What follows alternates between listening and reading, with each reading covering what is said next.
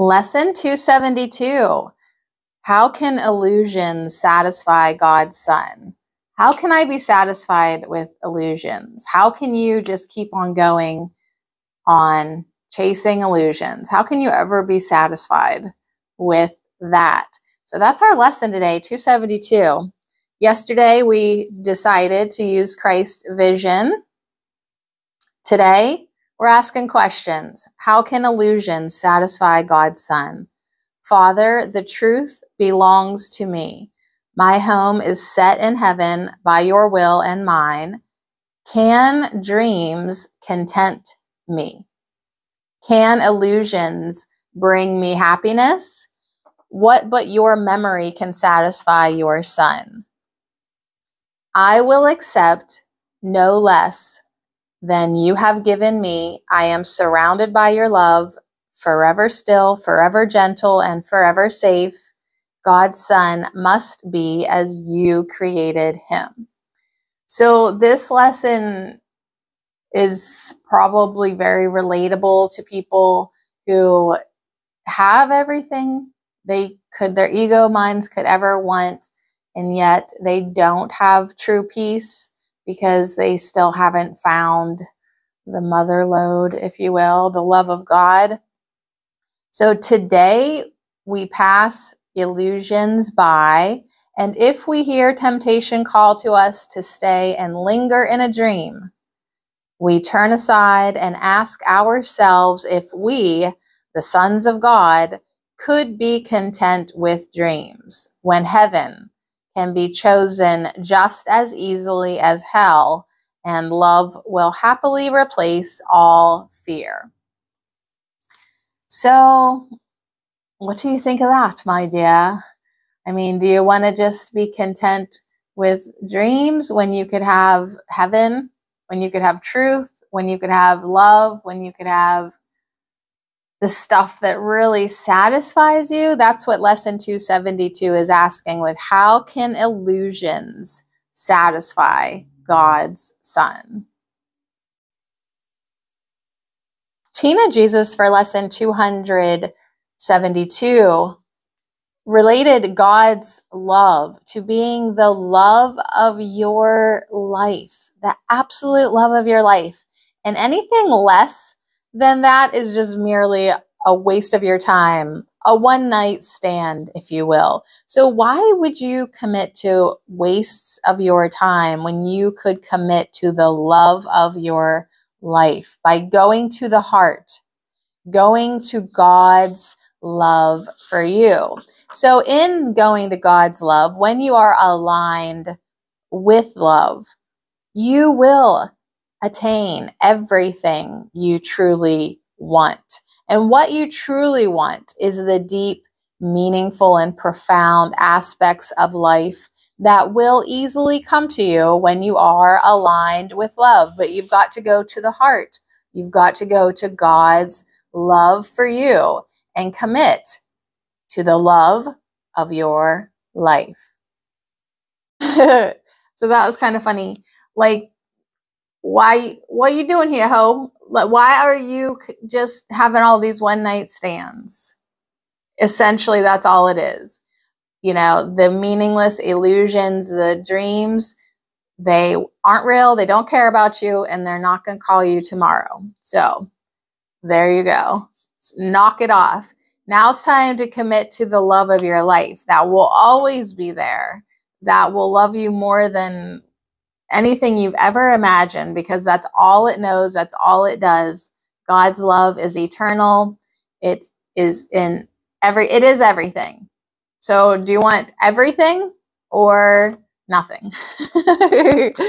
Seems pretty easy when you look at it that way. But the ego just loves one-night stands. The ego loves shiny things and illusions and, you know, feeling like it's in charge.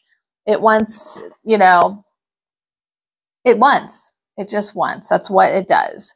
So anyways, can you align with love? Can you align with real love, with your heart, with the deep, profound, meaningful experiences that you want? So that's what we are coming up on here in lesson 272.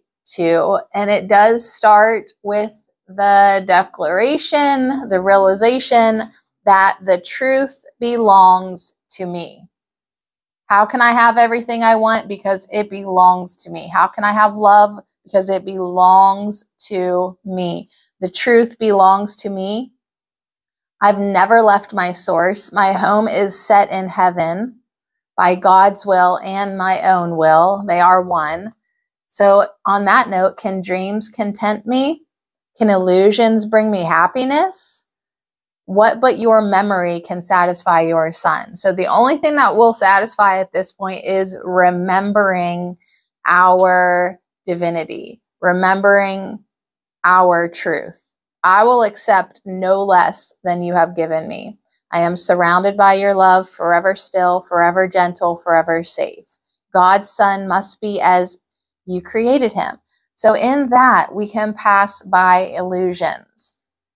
And in that, we can just call out the dreams as illusions, and that does make it easier to pass them by.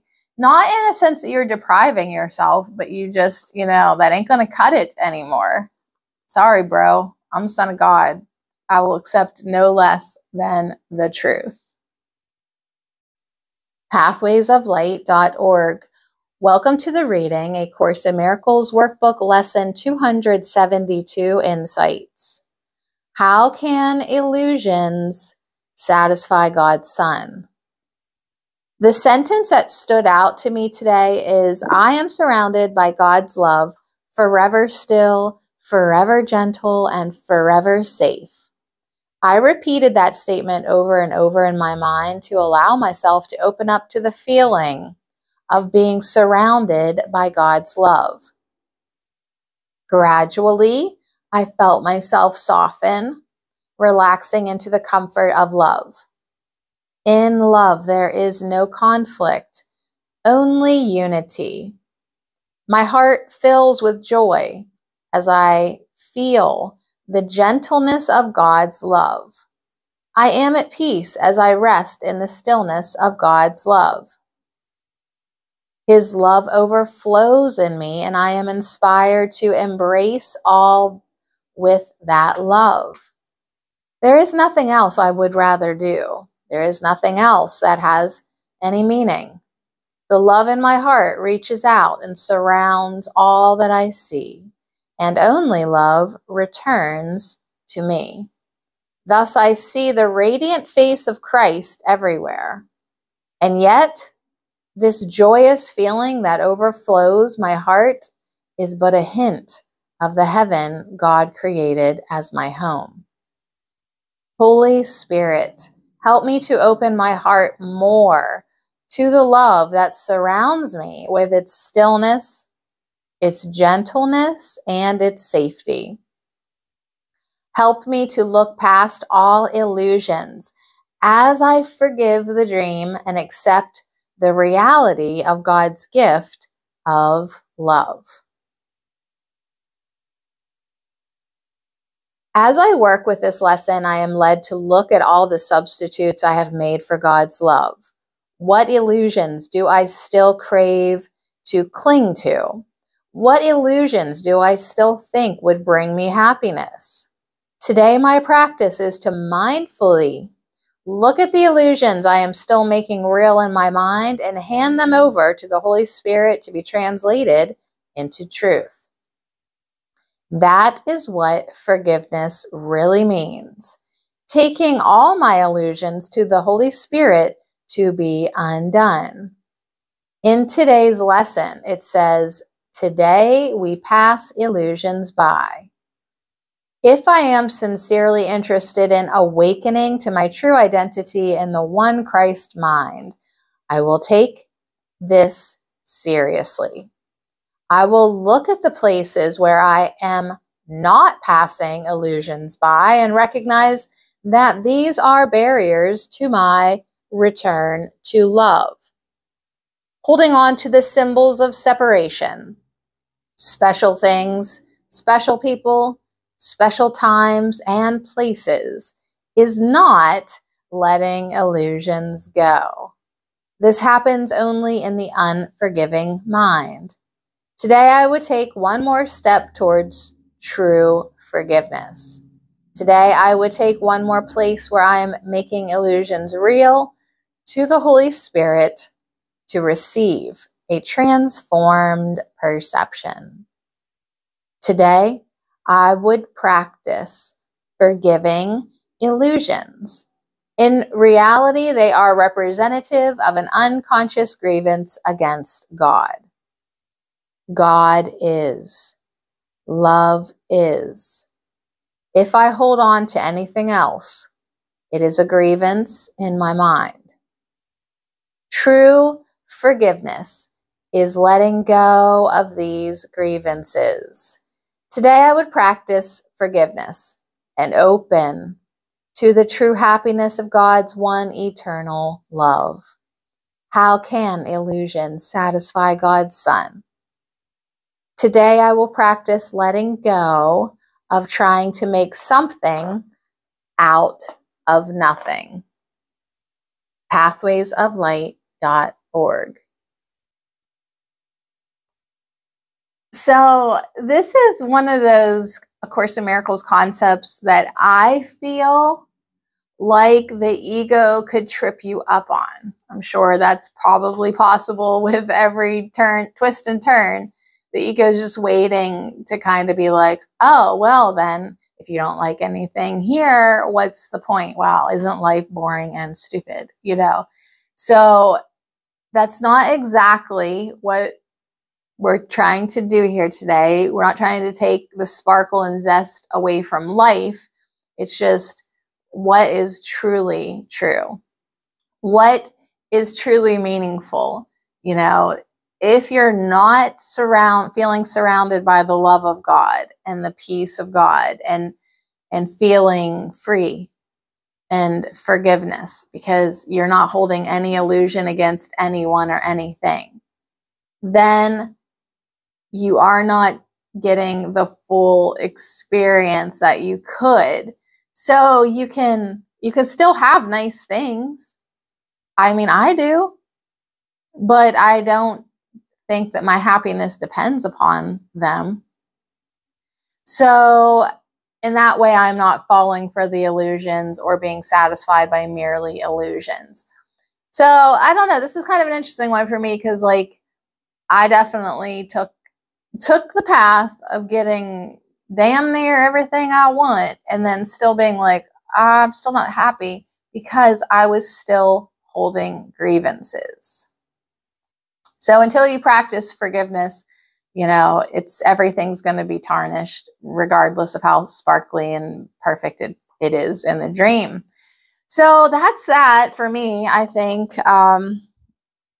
just a chill day here. How can illusion satisfy God's Son? So, I mean, you can tell when you're dissatisfied in the dream. You think you got to buy more, shop more, go do something, anything, like, you know. But what you really want to start tapping into is what truly brings you peace and happiness.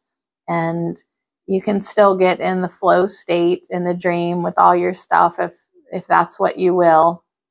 But remember that there is a greater truth waiting for you because it's yours and you deserve it. It's yours. You can claim it at any point, and you can remember that you are God's Son. You are at home in heaven, and that's that. And then what in this dream could ever bring you down or make you fearful or. So today we pass illusions by. We pass them because we forgive them. Forgive them. And if we hear temptation call to us to stay and linger in a dream, we turn aside and ask ourselves if we, the sons of God, could be content with dreams, because we can choose heaven just as easily as hell, and love will happily replace all fear. So use this lesson in the places in your dream that are still uncomfortable for any reason, and that reason being that you're still holding a grievance or a concept of separation or you're still considering the past to have actually happened when it didn't. So in those moments, say, how could I even be content with this dream, with this fearful dream, with this sad dream, with this disappointing dream? How could I ever be content with this when I could just as easily choose heaven instead of this stupid hell? And on that, love will happily replace all fear. So lesson 272, how can illusions satisfy God's Son? Hey, Jesus, they don't. Okay, so quit asking these rhetorical questions that confuse everybody. I'm just kidding. We love it. So anyways, on that note, good job. Keep going. Less than 100 freaking days to go to the end of the year. Not that we want to rush salvation or anything, but it is kind of fun to think about that we will have completed A Course in Miracles before you know it, before you even know it. So yay. And then we just move on to something else, right? We move on to the next phase of our studies, because even when you do complete your 365 lessons, the work has literally just begun.